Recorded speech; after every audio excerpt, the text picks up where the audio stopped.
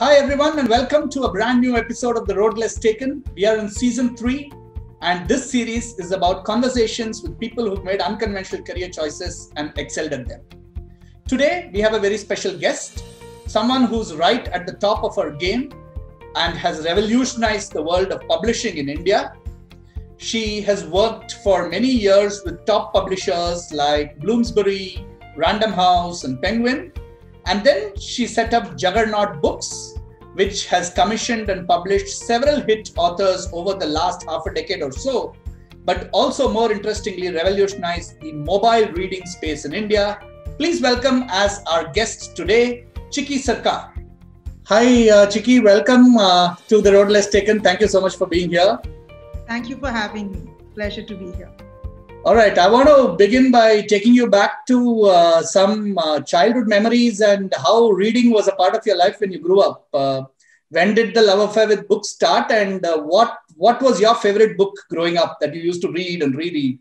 So, I was a very, very lucky little girl because I came from a family of book lovers and journalists and indeed publishers. And so we had a ton of books at home. In fact, whichever house I've lived in has had a library, by which I mean a fairly large room with wall-to-wall books. And the books were all kinds of books. They started from Superman comic books to novels to Playboy magazines to biographies to classics. I mean, just the range. And I gravitated towards them, I think naturally. I don't know whether anyone was pushed. So I remember, and I didn't actually especially love school. So I used to hide in the world of books, and really by the time I was 7 or 8 or 9, I was bringing books to school and reading it during boring classes. So I think I naturally, and I read everything. I mean, I read all the Enid Blytons. I read, as I said, Superman comics. I read Amar Chitra Kathas. I read Greek mythology. I read classics. I really was very voracious and read virtually anything I could get my hands on. And so you were very clear that a career in books is what you were kind of going towards right from a young age? I think anyone who knew me knew I was going to be in the world in that vicinity. So whether it was publishing or journalism or maybe any ancillary job. It could have even been screenplay, potentially writing, or but the world of stories was going to be my world. I think an artsy world, media world of stories, storytelling was just going to be the thing I did. Yeah, I think that was very, very clear for both. I mean, I didn't even have to overthink it, and I don't think anyone who knew me would have thought otherwise. I've had the least surprising career trajectory, I think, of anyone I know in my school. You would have said, yes, that's expected, Right, right. And then, of course, you went out of the country, you were with Bloomsbury, then you came back to India and worked with Penguin Random House. How did these experiences shape you as you were thinking about or as you ventured into Juggernaut? So, my first job was with Bloomsbury and I was just so excited to have it. I had just finished college. I'd started working 5 days after my final exams as an undergraduate, and I've never stopped working. I never had time off. So I was really very excited. I was in London. I was this young girl. I was renting a flat with my best friend at the time. I just was so in love with all of it, with my job, with the city, with the glamour of it. I was completely starstruck. And that first year in Bloomsbury, I think, as a young assistant, your job is really secretarial. You make a lot of coffee, and in those days, you photocopied a lot of manuscripts. And so I spent a lot of time in the basement where the photocopy machines were, and that's where all the books were kept. Right. And so because I was, photocopying is really boring. Let me tell you, you're photocopying 300-page manuscripts 10 times, 20 times.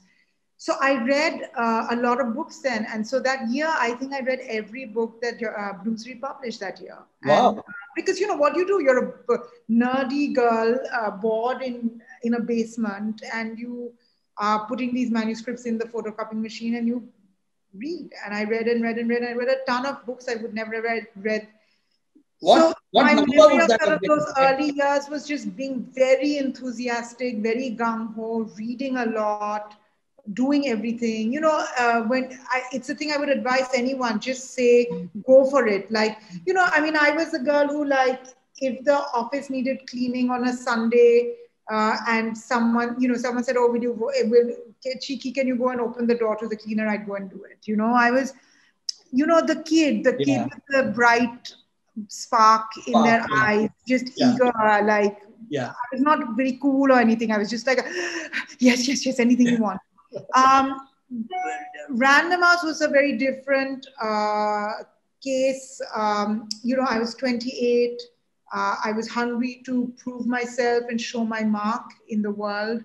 I'd been given this prestigious job as editor-in-chief, but I really had very little experience to lead up to that prestigious role. And I hadn't worked in India. I had left India when I was 18 and got to university, and then had these 7 years working at Bloomsbury. And I returned as a 28-year-old, and nothing particularly traumatic, but I had to make a house for myself in India. None of my old school friends were in India, in Delhi. I'd grown up in Calcutta, so I was very lonely. I didn't have friends, and I didn't have any professional networks in Delhi. So I found the first year incredibly overwhelming. I cried every single day that year, but I also found it maybe the most important year of my life. Okay. It was because I could tell that it was it was like going for a marathon and training for it. I could tell that even as I was finding it hard, there were all kinds of muscles in my professional experience that was just being hardened and shaped in a way that it never had been. So it was a very intense year, a year of great highs and lows, a year that I will never forget, and a year that I feel actually good about looking back. Because even though I was crying, it was not that, there are two kinds of sadnesses. There's the sadness of despair, because there are real tragedies where, say, you have no money, or some people have died in your life, or real tragedies of lacking control, of being able to really look after yourself. And then there were hard years of the kind I had, where you're being challenged to the top absolute brink. And yes, it's incredibly hard, but it's not that there's tragedy in your life. So it's not a year of tragedy. It was just a year of being difficult. And it was a difficult that came with learning. It was not a difficult that came with lack of hope. So it was a year that I feel, looking back, very positive about. So those two things happened. And then I was in Random House, Penguin Random House, for I think 5 years or so, 6 years, and then became the publisher of Penguin India. And that was a great leap that actually I was very ready for. In many ways, much easier than the leap into Random House, because in Random House, I was 28 and I knew no one and I knew nothing. By the time I became publisher of Penguin India, those muscles had hardened. I was ready to. And so what Penguin India gave me was scale. It was the largest publishing house in the country, and I was leading a team that was larger than anything I'd led. There many of these people were much senior to me, etc. But it was a great learning, but it was not a learning that was, in the extraordinary way that India was. And then, by those times, by the end of Penguin, and then the company Random House and Penguin merged, so the end of Penguin Random House, I was completely ready for Juggernaut, in the sense that I had worked in a small company and been helpless. I had worked in a large company and learned scale.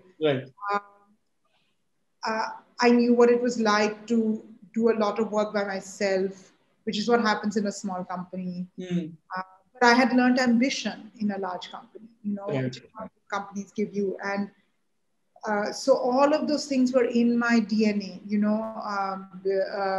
ambition, and yet the sort of, I used to buy the flowers in our reception in Random House. I used to do contracts in Random House. I ran publicity campaigns in Random House. So the idea of, like, those experiences were not so far in my life. And the thing, the big difference between a big and small company is that, you end up doing more work in a small company. a range of smaller works. Correct. And in a big company, these things are stratified in different components and departments, and you don't have to do those, right? So I could return to that mode relatively easily because while I had, that memory was still fresh. And yet Penguin had given me huge ambition. Suddenly I knew I could make books that sold 100,000 copies.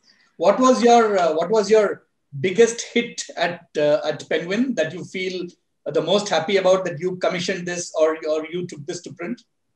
Many, but the books that people will remember, I commissioned and in a way, I wouldn't say discovered, but the person because with talent exists. Someone else would have discovered that. Right. I was lucky enough to bump into Twinkle Khanna.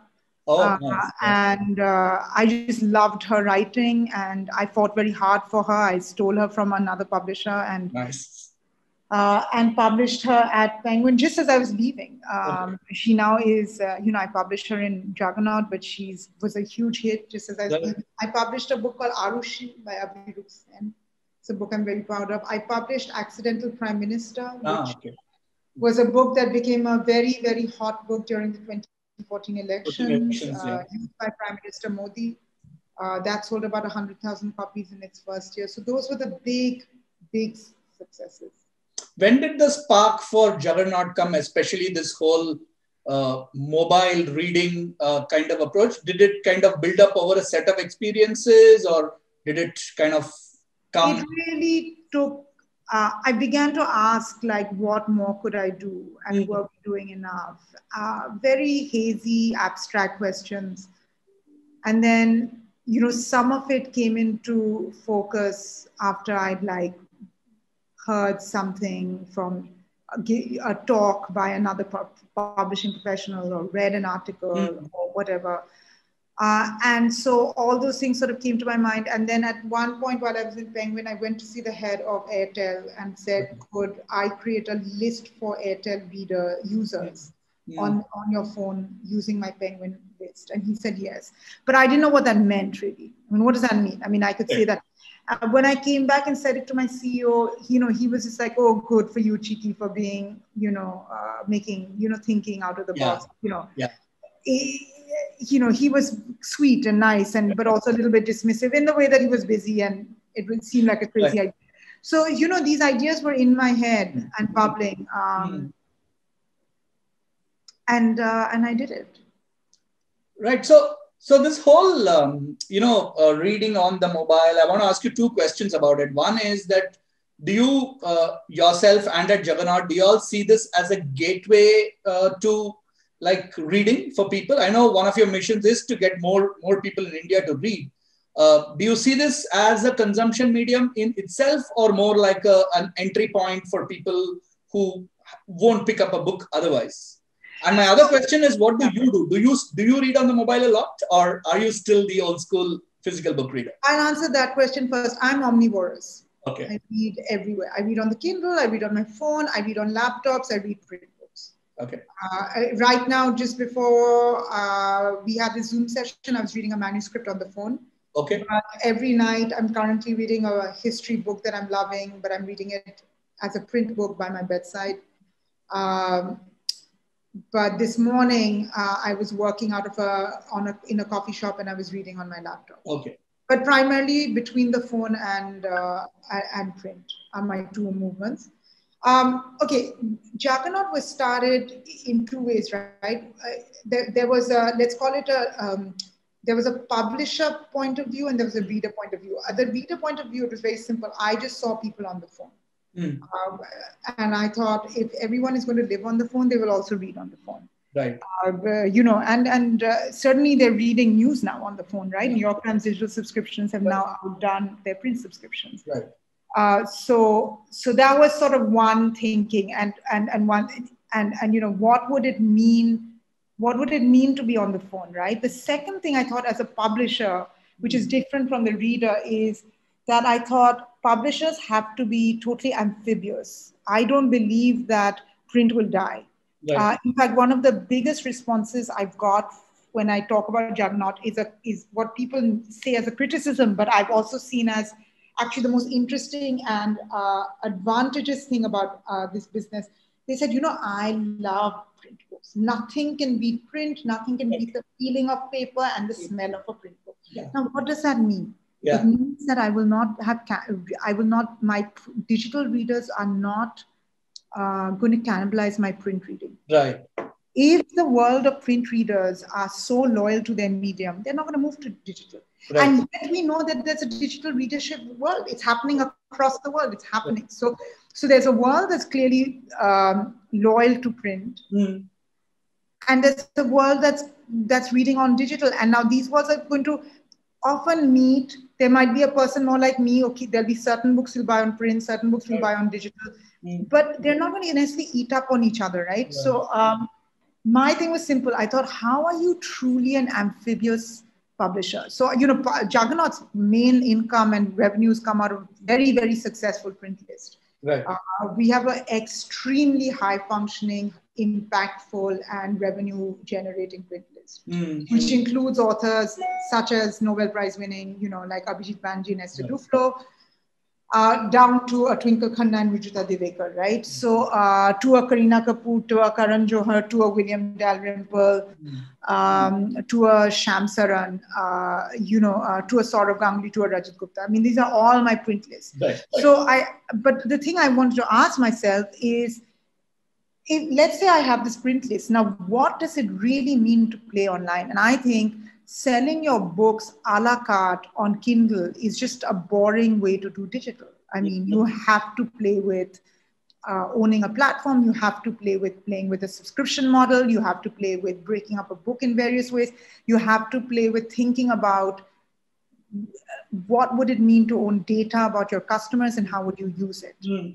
And you use it not just on your digital platform. How do you use it to commission across the board? I'll give you a very simple example. I know from Juggernaut that my biggest readers online are from South India.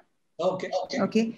Now, what does that tell? And now this data is then, if you match it with Amazon and Flipkart, their biggest orders come from Bangalore, I think. Okay. And if you now add it up with other data from print books, you know that the biggest sales of print books for most publishers are Delhi, and then it moves to Bangalore. Now, what that means is there's a readership in South India, and they're willing to pay money, right? So what has that led us to? It has led us, for example, to create more nonfiction from South India. I actively think of commissioning books on the Cholas and the Pallavas and the Chalukyas, perhaps even more when 3 or 4 or 5 years ago, and certainly 7 years ago, I was just thinking Mughals, Sultanate. Right. I moved to the South. Right. Now, why is that? Because my readership is there, right? And where am I learning it? I'm learning it, of course, across Amazon and a Flipkart and my print data, but I'm seeing it at a regular basis at a city level out of my Juggernaut app. Now, this is not just helping me commission on my digital. Right. Personal finance. I am seeing on my app that in the last 5 years post-COVID, we've seen a spike in personal finance stories, but we're seeing a decline in classic management books. Okay. How to be a better manager, blah, blah, blah. All those, we used to publish Harvard Business School. Those books have gone right down. Yeah. But personal finance, right up. And people it's not just free. So, Juggernaut, the app plays with free and paid, and people are paying for it. So now what does that tell us? That amount of that information, I'm using not just for the app, I'm using it to commission my print on my print list. My print and my app are the same list. Got it. I mean, I put up. So there's a kind of, the thing I wanted to ask is, how do I become a stronger, better, more interesting publisher? And how does digital help me do that? And that has always been the vision of Juggernaut, right? Is to be a better publisher. And to me, it's a no-brainer. We have to play in digital. And I don't think traditional publishing plays enough. Right. Like sort of dipping their toes in, and they're not. Yeah. So one question I've always wanted to ask someone like you as a publisher is, you read manuscripts, I'm sure like by the tons through the year. but you also read manuscripts across genres, right? So when you have to read something that is, say, literary fiction or historical narrative nonfiction versus, let's say, a thriller or a pulpy book, I mean, how do you kind of reorient yourself to judge each of these? Look, so the thing is, when I was a kid, I read everything. I read Mills and Boons and I read Tolstoy. I read Batman comics and I read Jane Austen, and I read Nancy Drew, and I read Life magazine. I read biographies, I read criticism, I read Agatha Christie.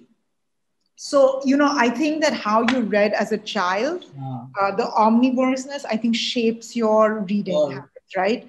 And so I simply just trust my instincts as a reader, which is that, and even now, I mean, in the last year, I've read Obama's memoirs, but I've read Daniel Silva's thriller, and I've read, Chidamanda Adichie's novel. I've read all of them with attention and loving all of them and been obsessed about all of them, and Suitable Boy. And so when I read it, I just read, I'm in it. And you know it, right? In 2 or 3 pages, you know it. You know there's an energy in the book, in the pages, and something that this author has done. At least reading is very personal. I don't want to make it an objective thing that if I like something, it means it's absolutely the best, or if I don't like something, it's not. Please remember, as publishers, and this is for you as an author, I make mistakes every day. I turn down White Tiger. Okay. So, I mean, there are people who turn down J.K. Rowling. There are people who turn down Amish Tripathi. I mean, editors make mistakes every single day. But what I will say is that we read and respond with some sincerity. And so when I'm reading it, I'm just reading it because I've read these books. So I was reading a children's book before I got onto this meeting, 2 very quick questions to end. One is, when are we going to see Chiki Sarkar, the author? Is there a book in the works? Going to happen anytime? Never. Okay. A million times. So I think that I'm someone who works with writers. I'll never be one, ever. Okay, we shall see.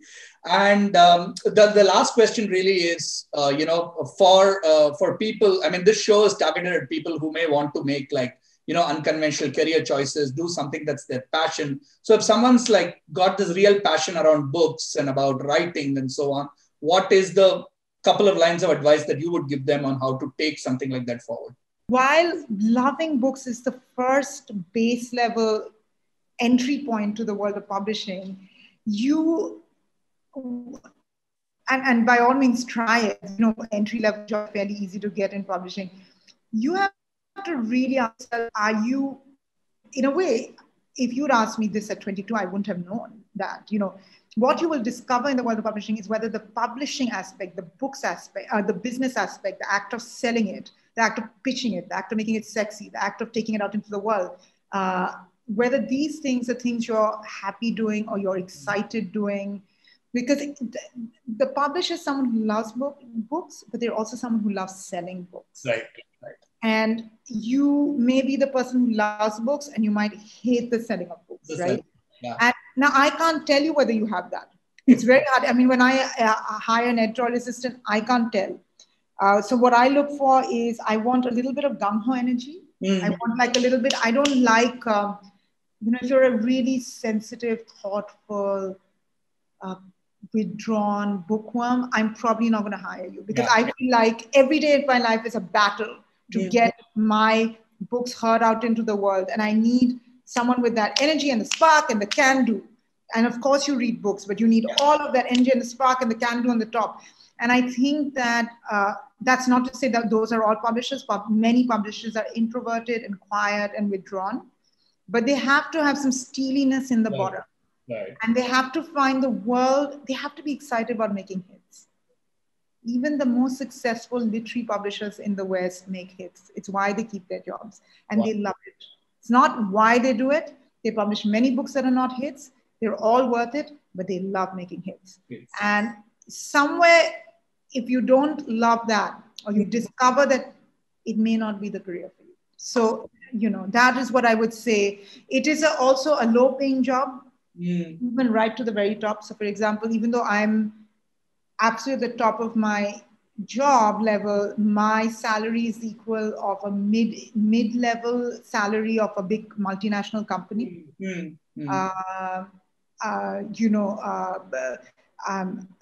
What you might get paid in television, for example, at the mid-level to high level, could be equivalent to what the CEO might make in a publishing house. Yes. So, we do have to think about money. Money makes the world go round. It is not a high-paying industry. You have to be in it in the end, either because you have other forms of money, independent forms of money, or you have a partner who makes money or something like that, or it doesn't matter. You love the world. The world gives you huge flexibility. Yeah. So if you're a woman, I've had 2 children through my time at Juggernaut. And while it's been difficult, it's been totally manageable. I think that if I had a high-flying banking job, it would have been far harder. And so in many, many ways, your life can be very flexible. Wonderful. Great to hear that. Thank you so much, Chiki Sarkar, for your time, and more power to you and to Juggernaut. And we hope to see lots of hits and a big hit list over the next few years. Thank you very much for your time. Thank you so much. That was a pleasure. I really enjoyed it. Bye. Bye. So that, ladies and gentlemen, was the fascinating story of Chiki Sarkar, who set up and runs Juggernaut Books and tries to reorient the way reading as a hobby, reading as a venture, reading as a business, and publishing as a business is being conducted in India. You heard her talk about the various challenges she went through and how she pulled herself together and steeled her way through and has today made Juggernaut a huge success. I hope that inspired you, excited you, and set you thinking. And if it did, don't miss the previous episodes of The Road Less Taken. This is season 3. We've had 19 episodes in seasons 1 and 2 and other episodes in season 3 as well. All episodes in full as well as highlights are available on our YouTube channel, Nexus Consulting, and on our social media pages on Instagram, Facebook, and Twitter. Don't forget to look us up, sign up to our programs. And till I see you on another episode of The Road Less Taken, this is Venky Srinivasan saying, stay home, stay safe, take care, and bye-bye.